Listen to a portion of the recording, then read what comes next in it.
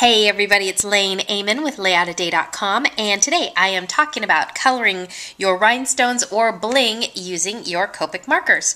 So I am working on a layout and I need a couple of gems that are more of a burgundy shade rather than the pink that I have here. So I am going to use my Copic markers, which are alcohol-based permanent markers to alter the color of these rhinestones, and I just want to show you how easy it is to do this. So I pulled out two shades. I started with the Garnet, which is an R39.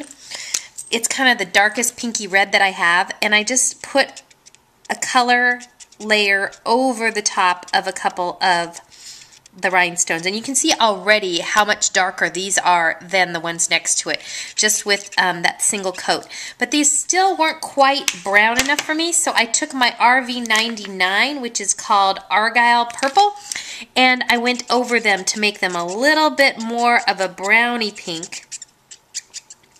And you can see how dark they are, and how just putting, a couple seconds worth of ink on there darkens them up. And then I went back with the pink one more time, just because I wanted that to be more of the prevailing color on there. And that's it. That's how you do it. Very simple to do.